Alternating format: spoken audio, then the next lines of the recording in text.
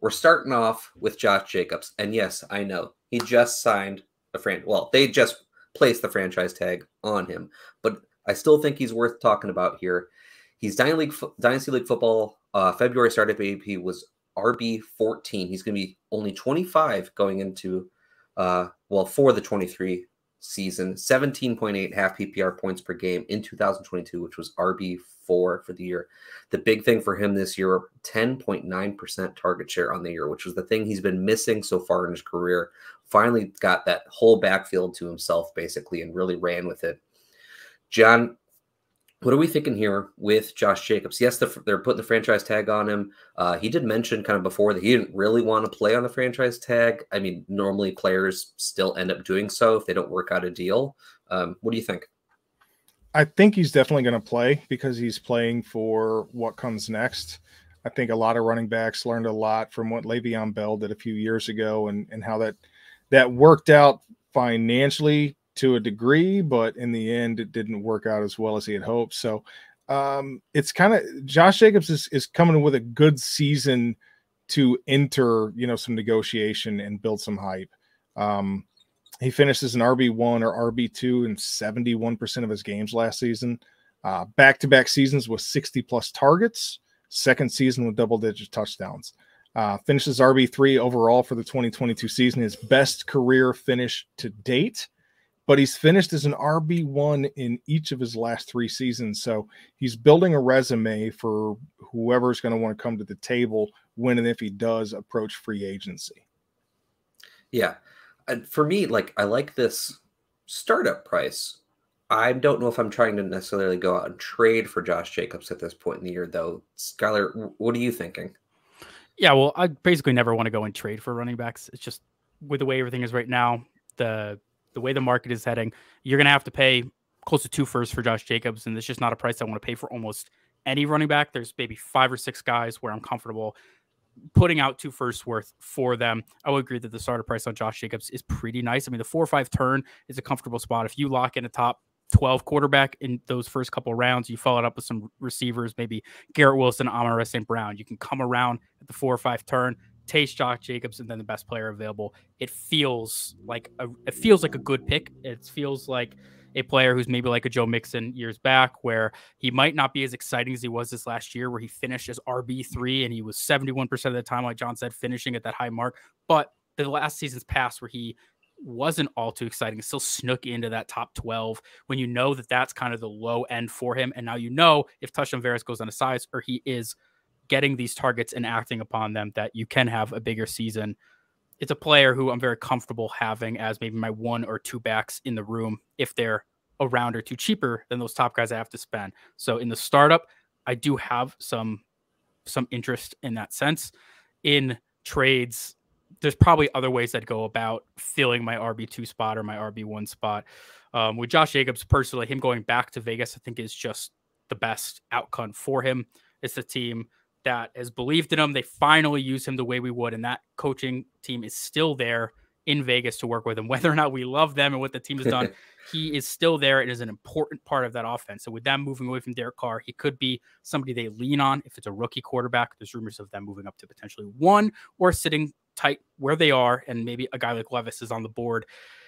They would be a very interesting spot for a quarterback to go. I think they'd be leaning on Josh Jacobs. Or if those don't come to fruition, or maybe they do take a guy, if they stay put and they sign like a Jimmy Garoppolo, who's kind of like a Derek Carr light, I also think that bodes well for Josh Jacobs. If Jimmy Garoppolo ends up in Vegas, which I think his face kind of fits Vegas out here. If you look at the 3 seasons where he played at least 10 starts, his team was top 10 in touchdown percentage through the ground, top 10 in rushing attempts, top 10 in yards per game at the running back position.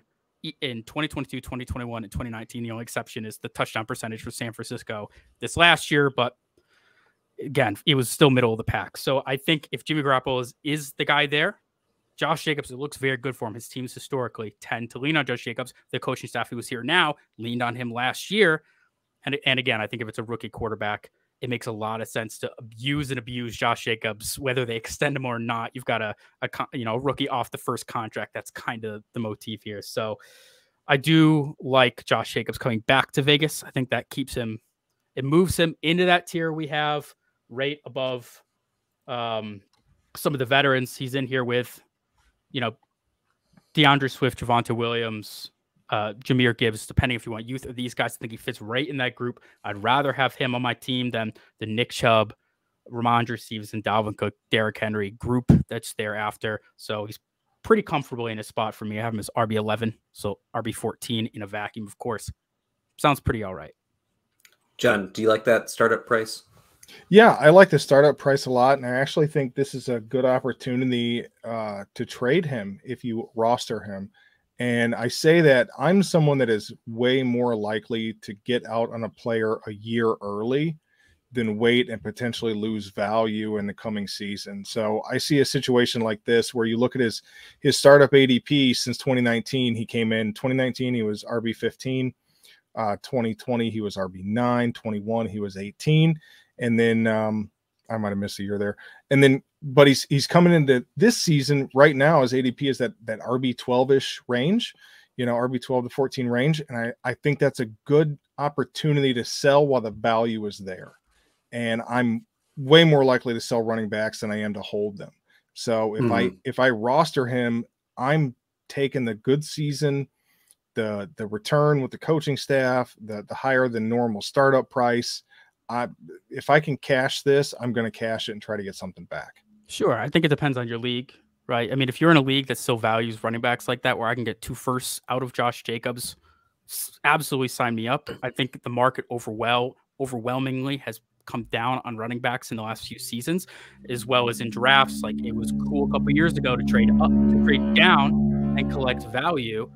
But in recent years, everyone and their mom is trying to trade down in drafts. It hasn't worked quite the same with running backs before. It was easy to move. You got Jahmyr Gibbs coming into the class. We know what he is as a prospect. You got Josh Jacobs coming off an RB3 season. You'd sell Josh Jacobs for Gibbs in a first. It was easy. It was like clockwork. Those deals don't seem to be there in a lot of leagues. Managers have gotten a little sharper on that. Sure, if you're in a league, you can get 2 firsts out of them, or you can grab one of these guys, maybe a Tucker or a Charbonnet, and get a first on top of it. I really like that option as well.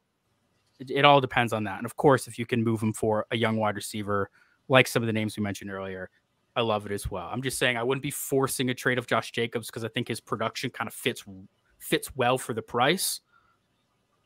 So that's why I said I don't mind him on my team. Yeah, John, I was going to say, what's the price you're looking for? What's the lowest amount you're selling Jacobs for? If I can get a first and a player, and Schuyler kind of mentioned it, if you can grab one of these younger guys, or if I can turn him into a receiver that has top 15 appeal, that is only a couple years into the league, where I know that potential can outlast whatever marginal loss or value I'm giving up in return, I'm willing to do that. So trying to think of specifics. If I could move him for a Jahan Dotson and a mid first, I think that would be on the plus side if I could make that happen. Yeah, I'm into that. We're Jahan Dotson fans here.